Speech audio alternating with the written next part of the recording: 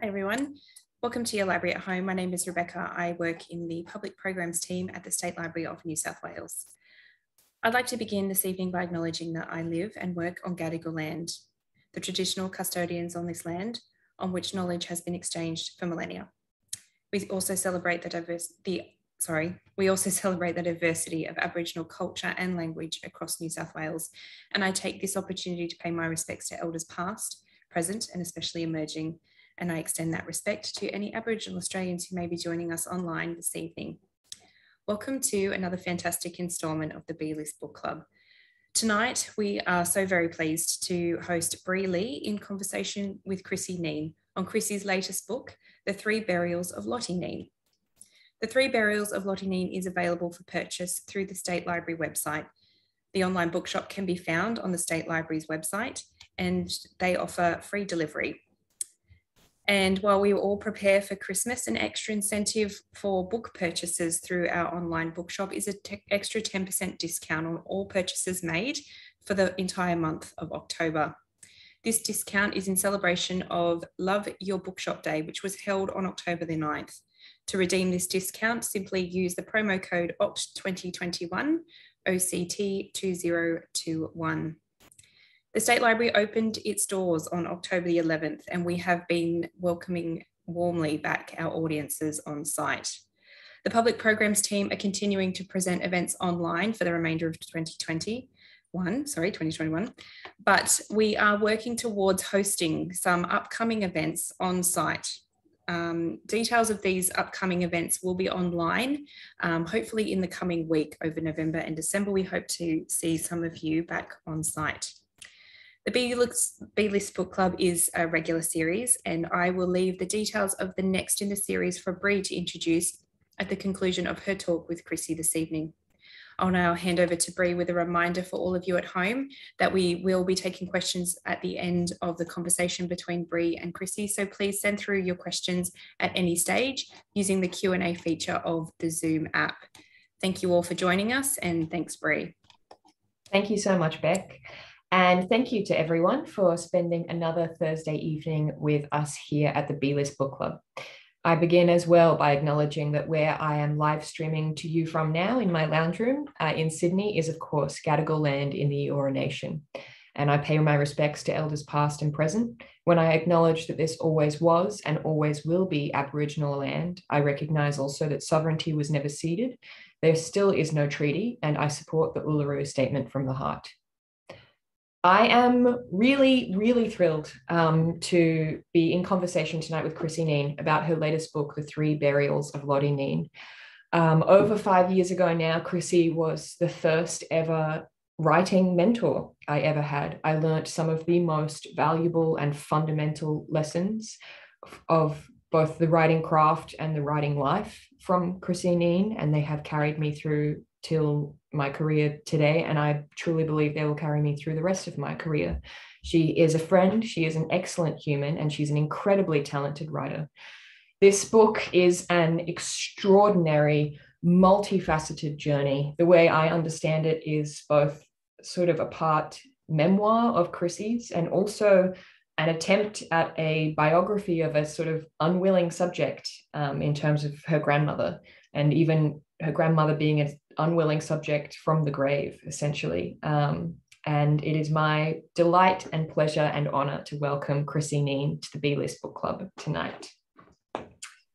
I should read her actual bio, even though you've just heard me rave about her.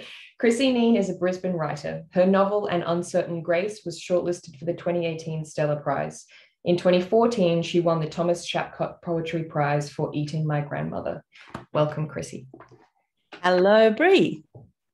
And Krissy is in Brisbane, which of course is Yagara and Turrbal land. It is indeed, and I acknowledge elders past and present here too. Thank you, Krissy.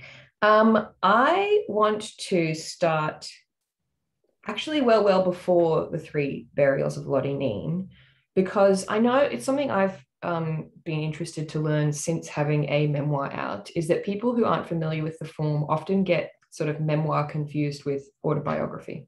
And I would love to hear you talk a bit about your first memoir, Affection, which came out in 2009. And I suppose why there were things in Three Burials that didn't or couldn't go in Affection, and the difference between the two works. Yeah, when I started work on the first memoir, Affection, I really wanted to just detail my relationship to sexuality throughout my life. And I wanted to kind of focus very much to only the things that were influencing my relationship to sexuality as a bisexual person, as someone who struggled to understand other people's relationship to sexuality. I needed to talk a little bit about my family because my family background influenced my relationship to sexuality, but I definitely didn't want to talk too much about my family background for a lot of reasons. One of them was that my grandmother was still alive and I was terrified of her and of her wrath, I suppose. So I wrote that book very much just skipping and hinting and giving little glimpses of my grandmother and my childhood in that book, but really focusing on sex as being the fundamental thing that I wanted to look at in that book. And this book is kind of entirely different and almost doesn't mention sexuality, I think, in the whole book. So, yeah, it's a very, very different beast from that one. Mm. I would like us to spend a few minutes together, for anyone who hasn't yet read the book, painting a portrait of your grandmother, because we're talking about a very complex human being who had a very complex influence and impact on you and your life in a way that I feel comfortable presuming is not like what most people's sort of regular experience of any grandparent is.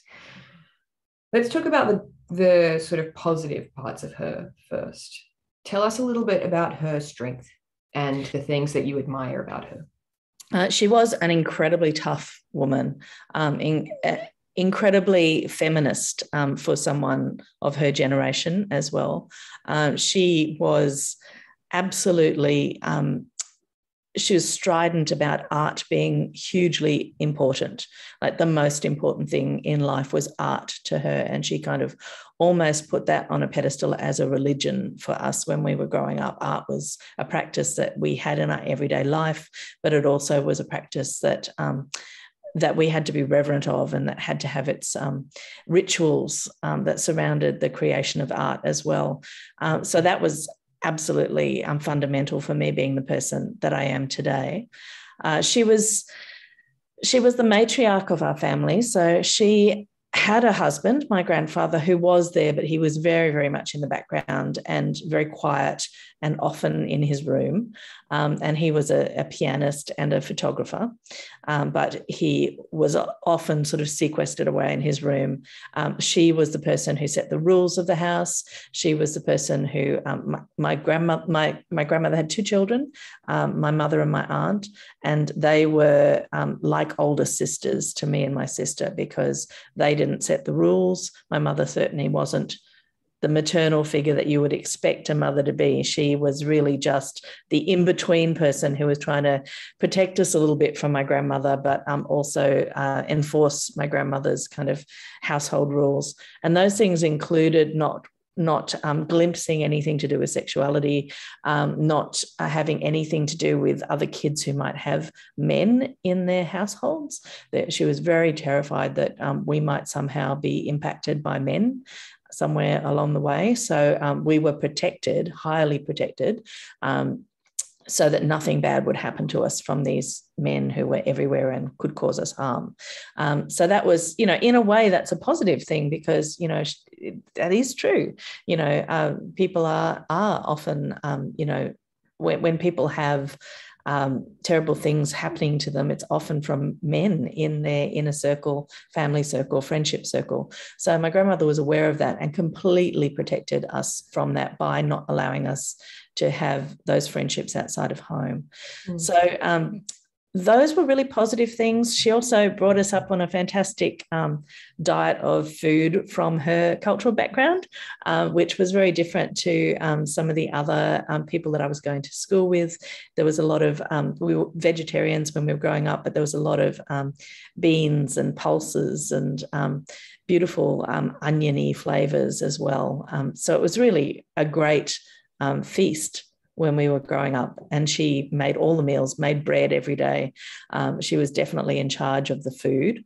And she was also in charge of what we watched on the television. So I watched a lot of subtitled movies, or dubbed movies from Italian. And she spoke 7 languages. And so, a lot of the things that we were watching, I wasn't really understanding anyway, but a lot of them were dubbed, and I could kind of hear the English version, but they were very European in their sensibilities. So I grew up with a different sensibility to the other kids too, because I wasn't watching TV like they were watching. I was watching, quite archaic movies from another culture. The flip side to the strength and the protection is the control. A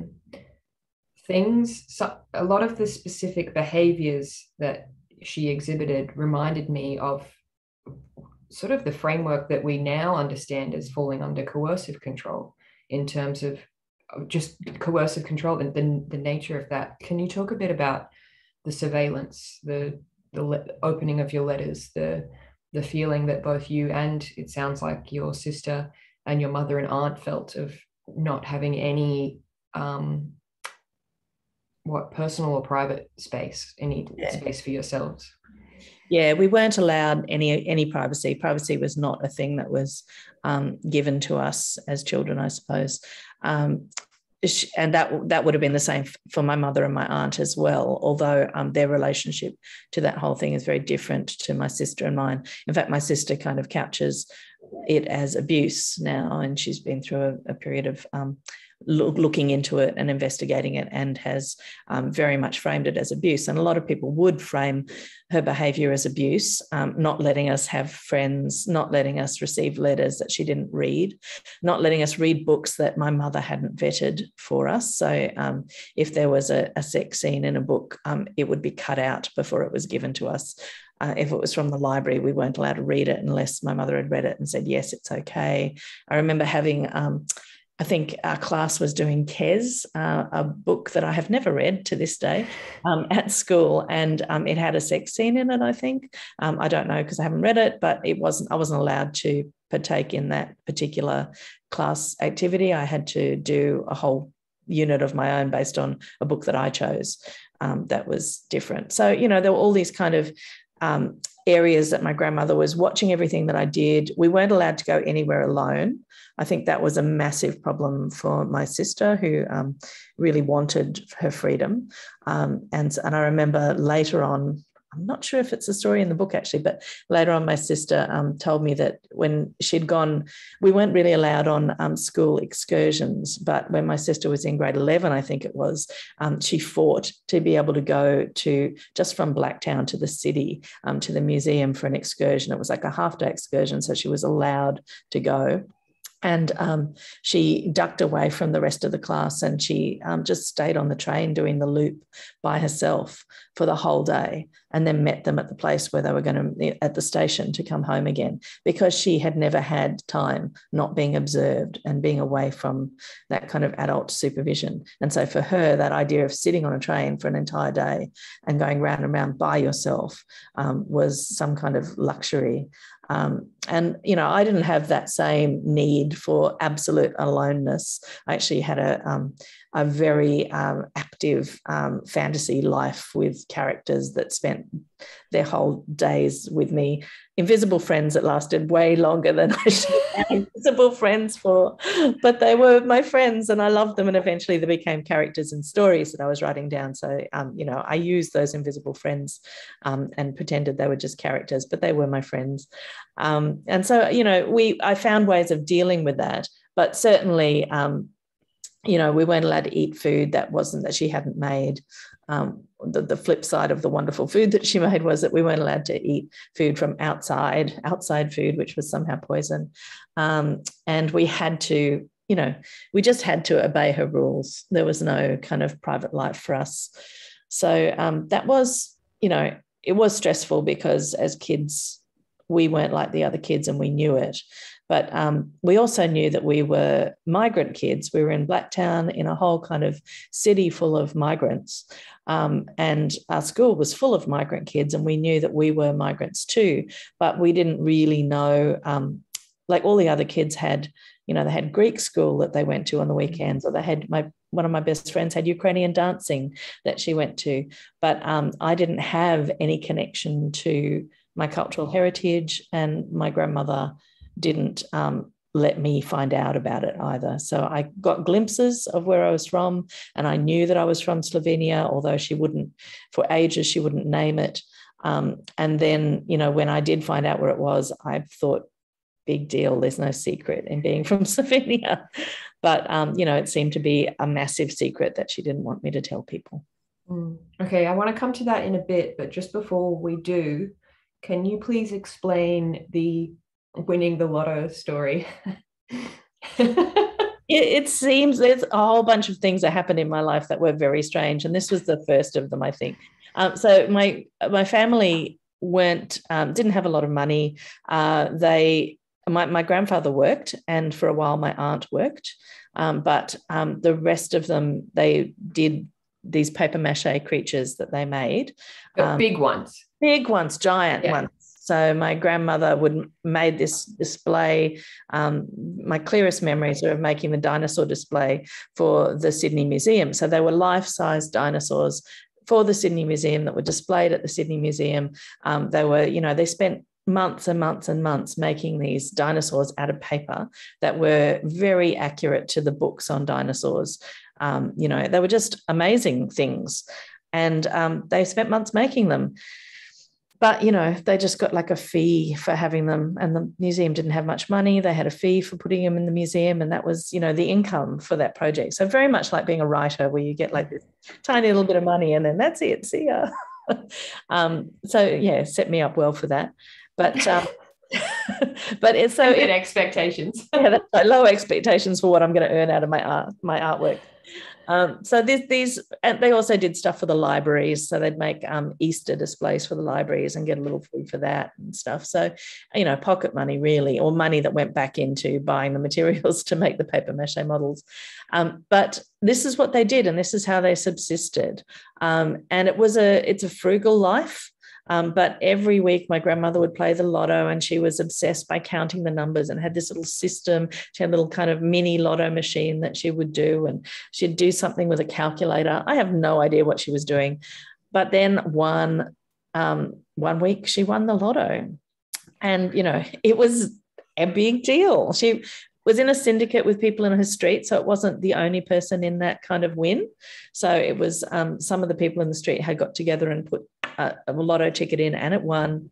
So she got to take her amount, and it was enough for her to decide, that's it, we're done with Blacktown. We're going to move the whole family to Queensland, where we're going to start this big like Disneyland-like thing where we're going to put the paper mache models, and people will pay and come and look at them, and she'll tell stories about the fairy tales, and that would be our life from then on. I'm going to reframe that. What were some of your earliest memories of trying to ask your grandma, like, where your family came from, and what were the kinds of responses you got? Well, I one of the things that I've actually written in the book was when at school we were asked to do a family tree, and I was a girly SWAT student, as I'm sure you were, Brie. I don't know what you're talking about. I always wanted to do the best work. And so I wanted this assignment to be really good, even though I was in primary school. And so, drew the tree and everything. And then I had to fill it with people, and I could fill it with my grandmother and my grandfather and my mother and my aunt and my sister, and even my father, who didn't live with us, but I knew his name. So I put him on the family tree. But I didn't have any idea of any other people in our family. I didn't know, there were questions about where we come from that we needed to put in there. And I just asked, and I knew it wasn't right to ask because that was one of the things that I wasn't supposed to know.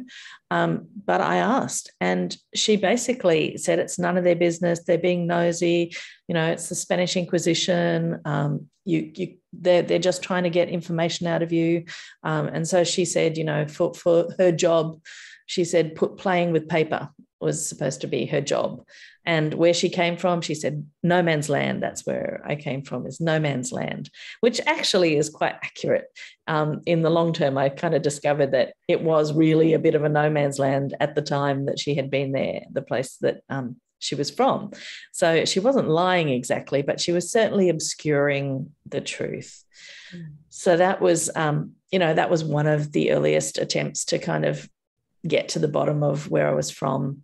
And then, of course, because she was so unwilling to share any information, it became a bit of a lifetime obsession for me to discover where we were from and why it was such a secret that I wasn't allowed to know her background. And I knew that my mother and my aunt were born in Egypt. I knew they weren't born in Slovenia. And I knew my grandfather was born in Egypt and that his family had been there for generations. But I just couldn't get to the bottom of why any of this had happened or what had brought her to Egypt and, why she'd left Slovenia. None of that was clear at all. I just want to remind everyone who's watching at home that at any point in time, you can type questions into the Q&A function, and I will be asking them of Krissy at the end of our chat. What happened later in life when you tried to make a documentary about your family? And why would you use the word combative to describe that experience? Yes, it was very difficult. So I'd already made a couple of documentaries, and I thought, I found my feet now. I'd like to tell the story that I really care about, my grandmother's story. So I got a little film crew together and got some funding from the ABC and a producer and set off to film Dragon Hall, which was the place in central Queensland that she'd moved us to. And they were keen for me to do the documentary because they thought it might publicise Dragon Hall and more people might come and start, paying the money to go through Dragon Hall because it had been less than successful. Their Disneyland their Disneyland kind of thing wasn't really successful. And so they thought that it would be like an ad for Dragon Hall that I would be making. But of course, I was more interested in the personal story and the story of my grandmother, and thought that if I was there with a camera asking questions that she would have to just, I'm her flesh and blood. She'd have to come clean with something. And so, I spent 3 months sort of filming them and filming scenes that were great, like them making their paper mache models. I got her to tell a story based on one of the fairy tales that she had. My aunt got out her reel-to-reel tape recorder and showed us how she used to make music concrete before there was any sampling. She was like sampling basically and making music out of samples. It was a French thing that she was very interested in. So I had all these fantastic scenes, but when it came to sitting around the table asking my grandmother about how she got to Australia, where she was from, she just shut it all down. It was like I was asking her to appear naked in front of the camera. She just refused. And in fact, there was a wonderful little scene that I caught on film where I was saying to her, look, Mum, you can't just shut this down. I'm your flesh and blood. I'm not going to make you look bad. If you think I'm going to make you look bad, it's going to be, a fond representation. I'm not going to make you look bad because it'll make me look bad. And she just sort of leaned in and went, but I know you deep, deep inside. I know you. I'm not going to tell you anything. And it was just like this moment. And when I watched it back, I was like, oh my God. You're like, you really are the witch. Everyone called her a witch, and she kind of really was. And she said she didn't trust you. She said, I know you, and I don't trust you. Yeah, she didn't trust me. And it's, I suppose, granted, she didn't trust me because she knew that I would probably use it in a book. which is true. Because she knew about artists and she knew about the primacy of art. Yes, exactly. But, you know, I was never going to say anything. And the thing that I do with any of my writing or any of my documentary making is I never, ever go in to make the subject look bad. So even in every book that I've written that have been about real people, I've always tried really hard to be kind to those people.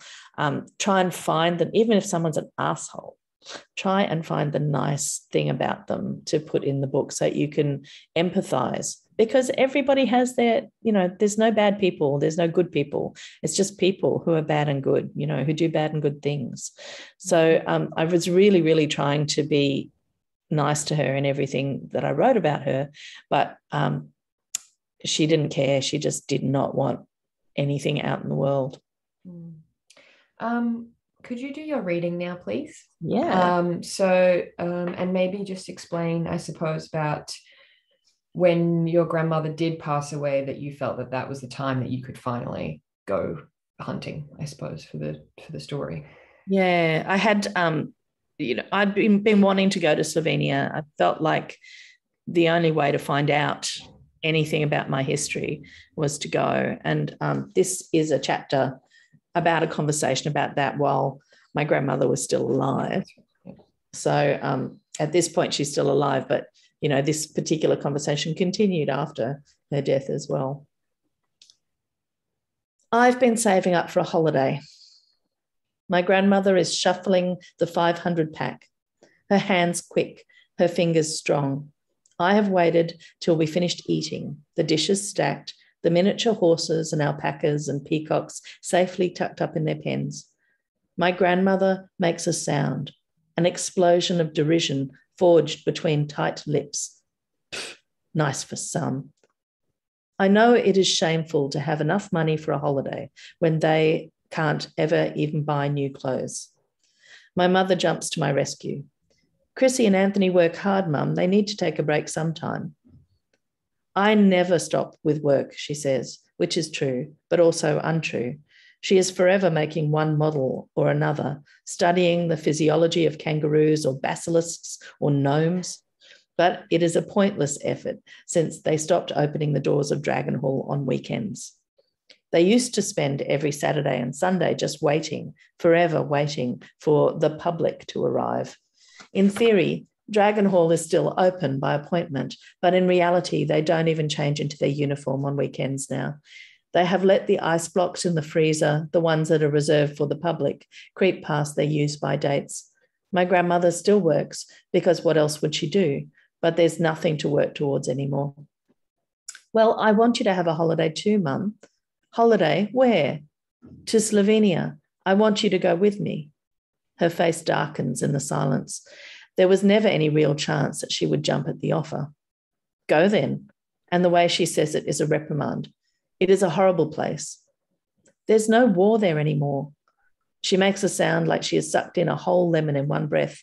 When she speaks, I can hear the acid working its way out through her voice. There is nothing there, all destroyed. My village is gone, no family there. It's a military place. Military zone, my aunt corrects, always adding to what my grandmother says, always a half of her voice. Sometimes I'm not sure if an idea has come from my grandmother's mouth or my aunt's. Their voices are so completely in harmony. No, it isn't. People say it's one of the most peaceful countries in Europe. People. All right, people. You take these people with you. You disrespect me? Go then. Go to Slovenia. See if I care less. Disrespect. Care less. She shuffles the cards with venomous intent. You want to play 500 now? I was offering to pay your ticket, all expenses. It wouldn't cost you anything. You try to buy my love? You don't measure cost in dollars, this cost. You measure what it will cost you without the dollars. She deals the cards. She always wins these games. There is no point playing against her. The only one of us who could ever beat her was my grandfather, and he is long dead. I take my cards, preemptively tasting defeat. Open misère, my grandmother says, and my mother groans. We have a policy of not playing open misère because it is my grandmother's favourite hand to play, and it is rarely any fun for anyone to play but her. Her partner, which is always my aunt, just has to fold her cards and watch as she wipes the floor with the other players. No secrets, no bluffs, just a steady run of my grandmother winning every hand that is played. My grandmother is angry. I have angered her, and so we play open misère. She wins. We deal again. Open misère, she says. An hour of watching my grandmother steadily beat us all. Later, in the kitchen, washing the dinner plates, I put the question to my mother.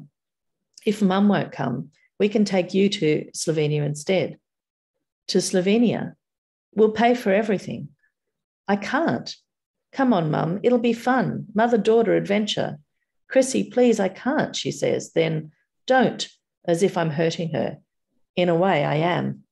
Her one word, don't, warning me not to push her harder, warning me not to go. Of course I won't go. I can't go, because if I do, that would be disobeying my grandmother, throwing down the gauntlet of my disrespect. My grandmother's mother died, and the two of them had not spoken for the entire length of my life. My great aunt died, and the silence stretched sticky between them. My great uncle died, and at least he had made an effort to visit us, driving all the way to Broren in his sporty red car. But we didn't go to his funeral. In our family, small and unintended slights fell like iron spikes between my grandmother and those she loved. I'd never go to Slovenia, at least not while my grandmother was still alive. Thank you.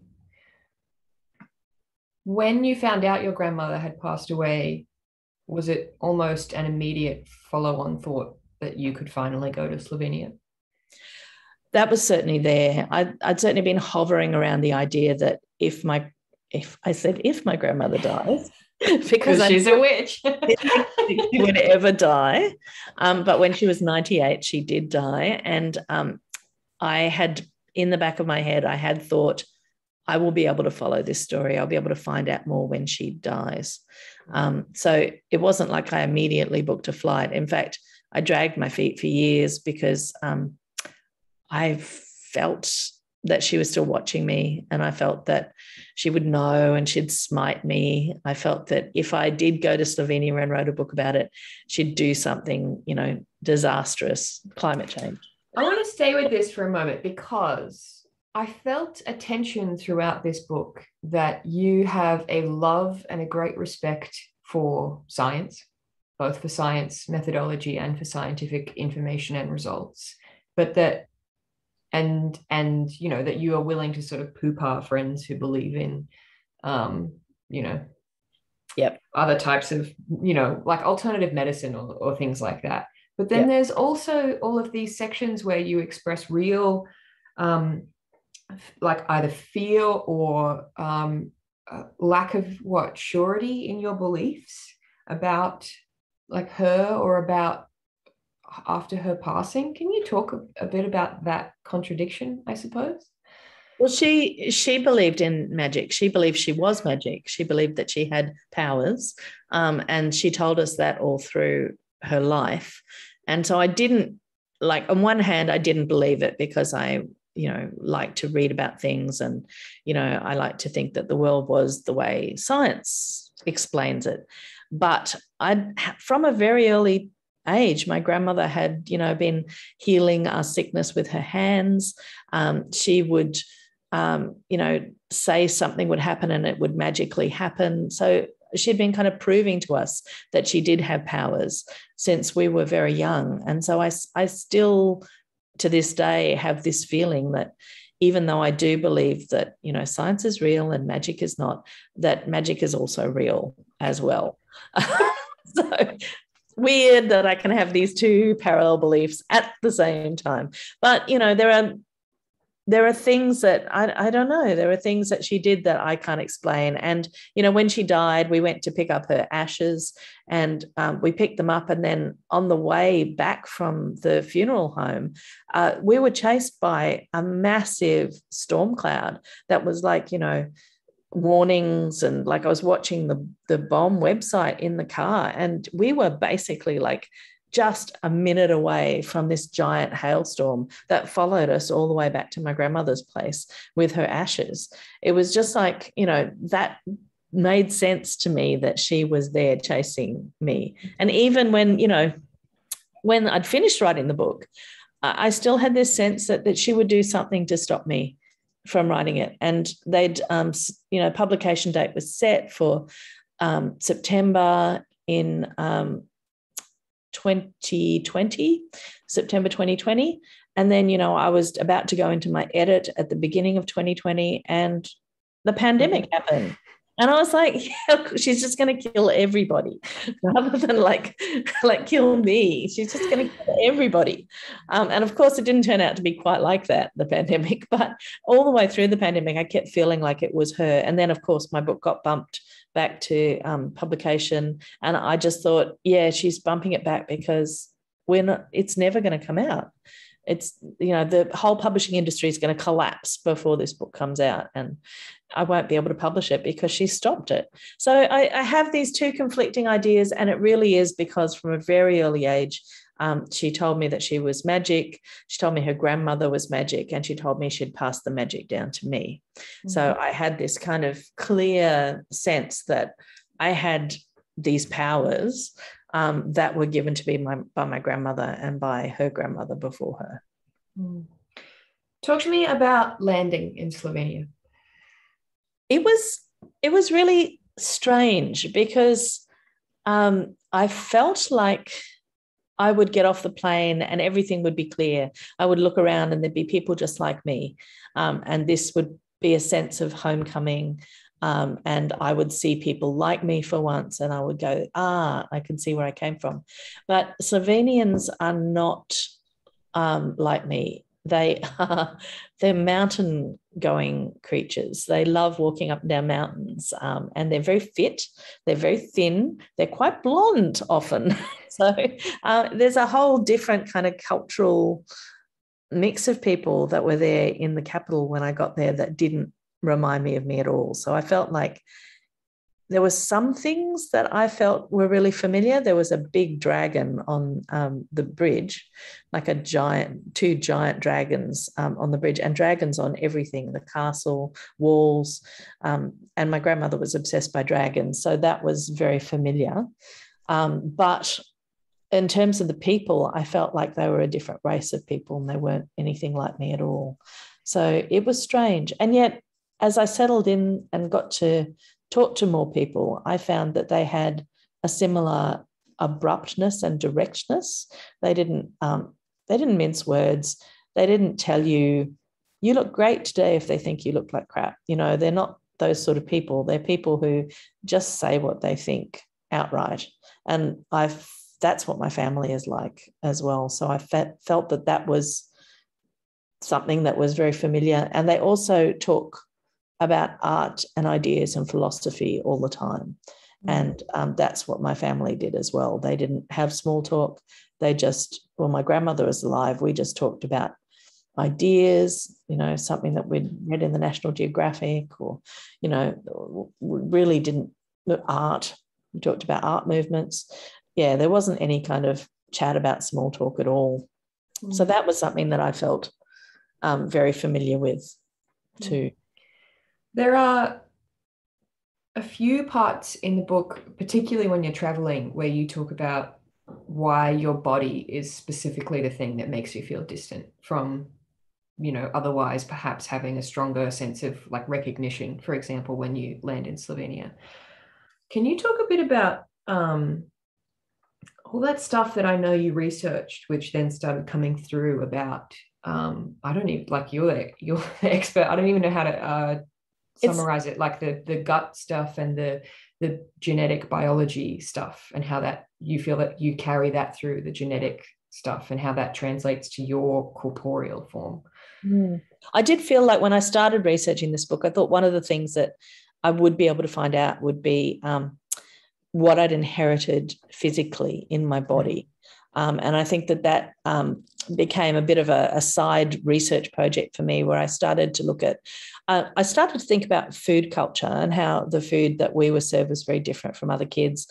And I started to think about how migrants you grow up and as I researched what your gut does, it has, your gut bacteria is uniquely your own, and it's culturally specific as well. So you get your bacteria that's in your gut and on your skin from the people around you, from your mother and your mother's mother. That kind of first gulp is actually viscera from your parent, your mother. So that becomes a population that lasts in your gut for your life, unless something drastic kills everything.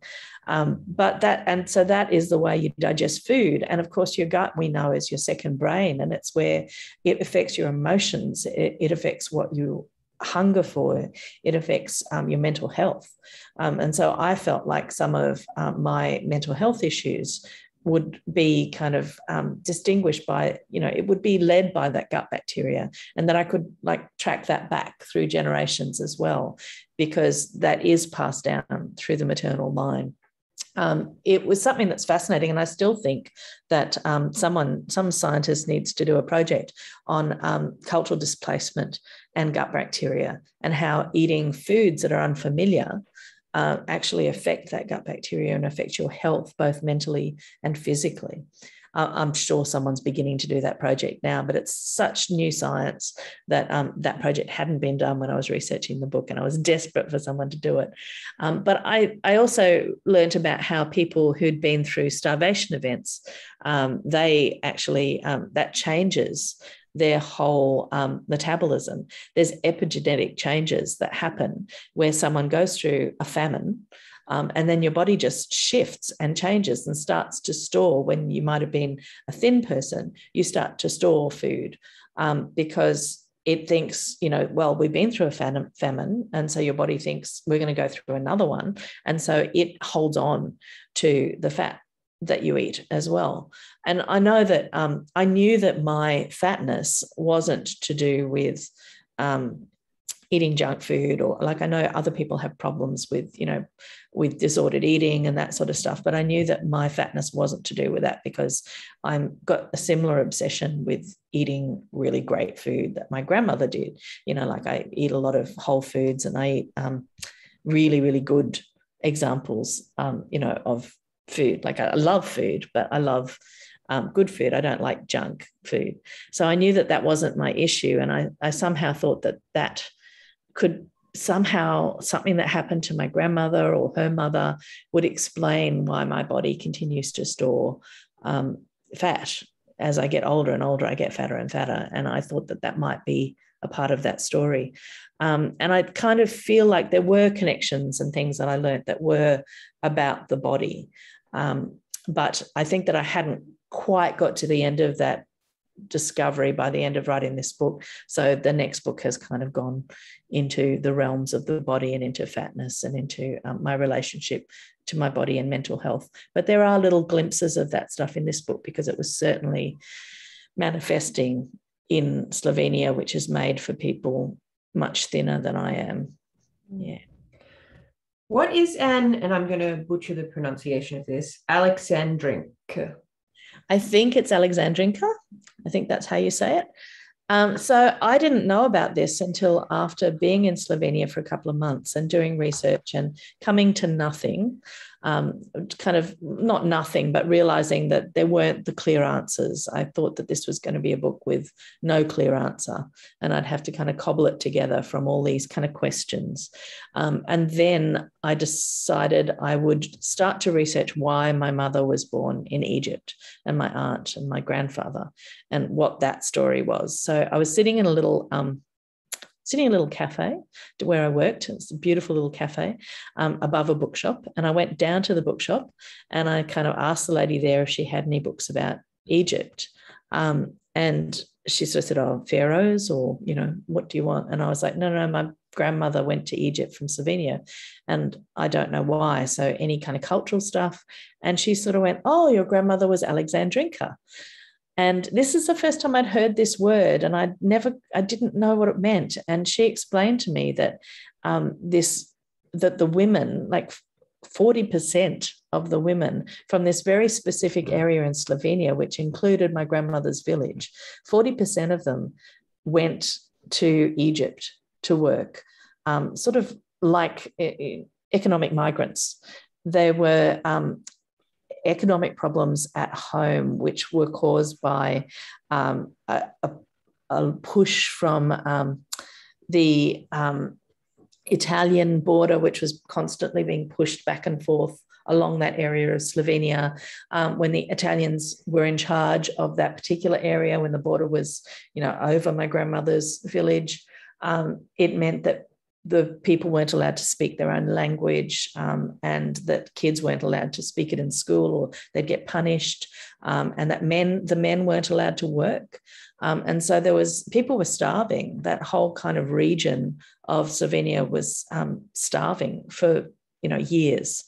And so it became known that Slovenian women were really, really good nannies to rich Italian women's children, because they spoke Italian. One of the languages that they had was Italian. They spoke Italian. They were Catholic, which the Italians liked, and that they were kind, apparently, to the children. Unlike my grandmother, apparently the rest of the Slovenian women were really kind to children. And so they got this name as being really, really good nannies. And the Italian women started to move to Egypt because the cotton boom was on, and Egypt became the cultural capital of the world at that point. And it became this melting pot of cultures as well. And so a lot of the rich Italians moved, and a lot of them took the Slovenian nannies with them, and the other cultural groups became jealous of these great nannies that were Slovenian. And so it became this status symbol to own a Slovenian nanny, that would bring up your kid and teach them.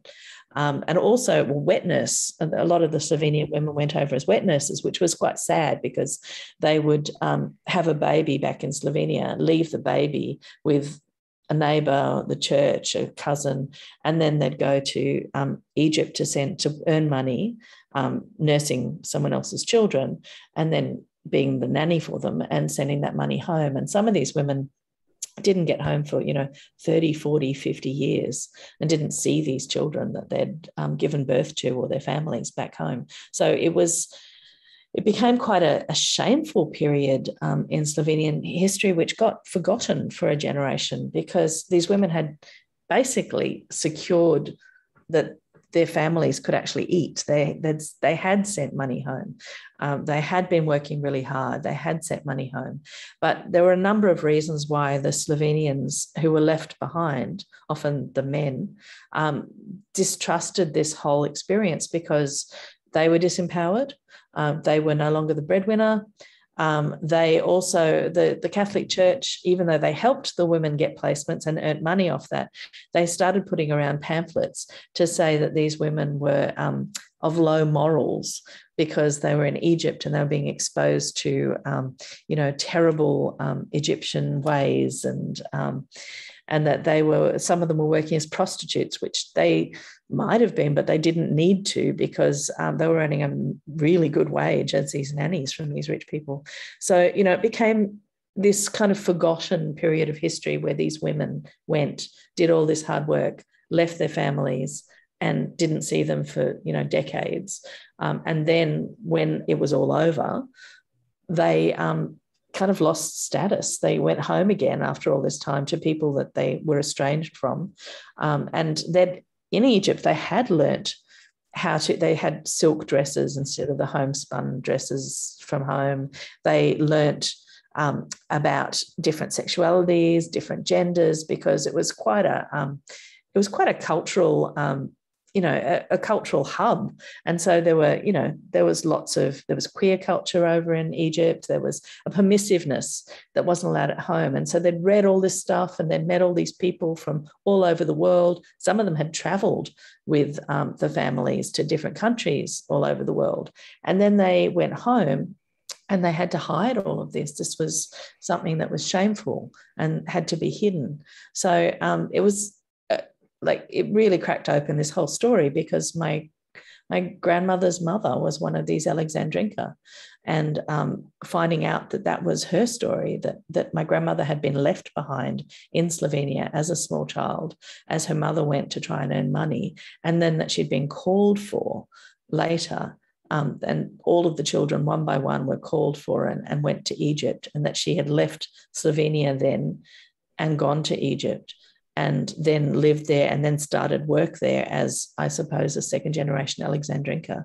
It was, it really cracked my whole story open. I suddenly realized what my grandmother had been through, why she was so terrified of things that she was terrified of, and the strength that she needed to do that, the strength of will that kept her alive during that whole time was amazing.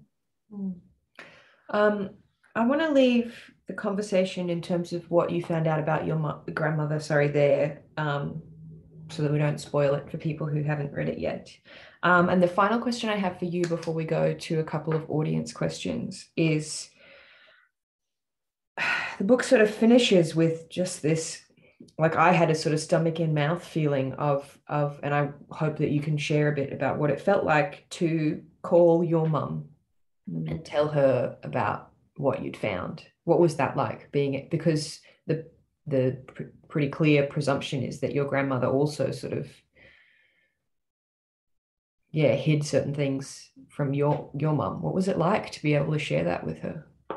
It was amazing to be able to do that with my mother. So to actually be able to kind of come back and to say to Mum, this is what I found out, and just really honestly and openly talk to her about that trip and about what I discovered and about things that had made sense for me. There was a moment of feeling like I could finally give back. I could finally enlighten her.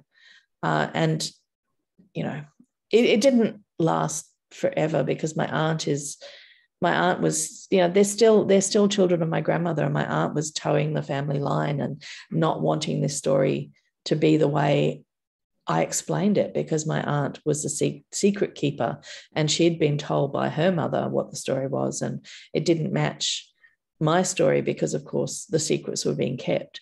And so there was this kind of disconnect, unfortunately. So after this really beautiful conversation that I had, I was making food that I remember from my childhood. I'd set that up. The whole house was filled with these smells. I felt like I'd come to this final realization of who I was, called my mother, told her the story. She said, I've never heard this. This is something I've never heard. It sounded like she was on board with everything.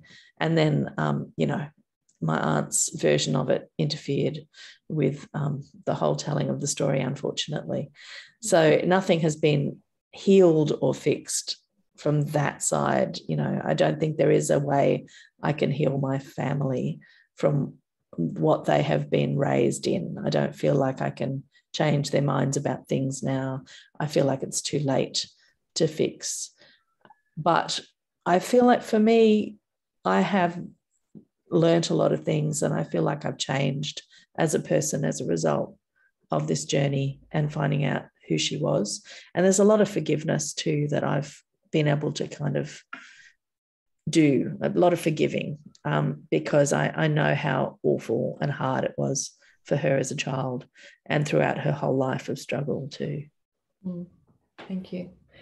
We have 2 questions from the audience so far. Just a reminder for everyone, this is your last chance if you have any others. A question from Brody. Has the book's publication led to more answers to the questions of your family history? It has, actually. It has. There's been some interesting connections that I've made with some people.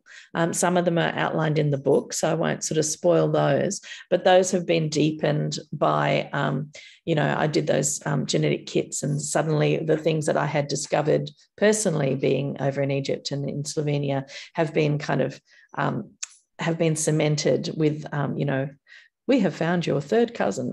And these things have been cemented through those kind of notifications and contacting those people. So there's been more of that happening. But also I was doing a talk in Sydney at the Sydney Writers' Festival. And afterwards at the signing table, a bookseller came up to me, actually a man who's a bookseller, and he came up to me and said, my grandmother is from Slovenia and my grandfather is from Egypt. And I didn't know why. And listening to you, I realized she was an Alexandrinka and that she met my grandfather and he was, Egyptian. And that's how that happened. So that's been really interesting to kind of have that stone drop for other people who didn't know that story because it's being kept such a secret. There's also been there's been stuff on my grandfather's side that's come up since. So there's somebody, a Kneen actually, who was researching the Kneen, the Comerford Kneen line, and who discovered that my grandfather had been in Egypt for 5 generations and that his wife was a Cypriot. And at that time, so probably kind of with a Turkish influence, cultural influence as well, and also discovering that my great grandmother, my grandfather's mother, was also had Syrian background. So there's those kind of connections have just deepened now that the book is out, and I've been able to talk to people about the Syrian side and about those 5 generations of people on that side. So that's been absolutely fantastic. But it's amazing how the things you don't know about your family history. I've only recently, my father doesn't really feature much in the book because he left when I was young and didn't really play a part in the story. But, recently one of his relatives had said, I've just discovered that your great-grandmother was a Wiradjuri woman. So, now I suddenly kind of go, oh, I've got an ancestor who was a Wiradjuri person as well. So there's a whole side of my life that I haven't explored, which I'd love to kind of look at and see where that story goes as well. So your stories just keep fanning out, I suppose, as you go on. The last question from Jacqueline is, had you started writing this during your grandmother's lifetime? I hadn't started writing this book specifically, but I had started writing about her. So I'd have a little file in my computer, which was called The Bitter Book of Memories. Because she once said that if she were to write a book about her life, she would call it The Bitter Book of Memories. I thought that was a beautiful title. So I started a file in my computer about that, and I started to write down things I remembered about conversations from my childhood in that. So in a way, I'd started to do that research, but none of that eventually became a part of this book. So it really felt like this book needed to be the journey I was on, needed to be what sparked the memories. And I didn't even open the Bitter Book of Memories while I was writing the book. I just kind of, that had been there ticking away, and I had some, small stories in there, but I didn't even open it because I wanted to really start on this and see what memories were jogged by my current research. Wonderful. Thank you. That's the end of our conversation. Are you happy to mention what you've been working on and when we can expect to see that next? Yes, I have been taking those threads of body research that I've been doing in 3 burials and my relationship to my body and to fatness, and doing a lot of research. In fact, the copyright agency gave me a fellowship to do that research, which was fantastic. And so I spent a year really deep diving into the body, into fatness, it turns out into gender, into sexuality and menopause. And I've come up with a book that's at the moment called Fat Girl Dancing. And I have submitted that in the last couple of weeks to tech. So no conversations yet about when it's going to come out or if it's going to come out. I'm sure it will. But I imagine that it will be 2022 or 2023 that book comes out. Well, your grandmother presumably has less of an issue with that book, so it should be fine to come out on schedule. That's right. Wonderful. For everyone watching, thank you for joining us again. The next B-List Book Club is on Thursday, the 25th of November. Yes, that's right. November is the next month. Oh my gosh, where did the year go? The event listing will be online next week. And my guest on Thursday, the 25th of November will be Helen Garner, talking about her 3rd volume of diaries. And I think that will be quite a popular event. And thank you again hugely to my friend, the fantastic author, Krissy Kneen. Hope you have a lovely night. Thanks, Bree. Thanks. It's been wonderful.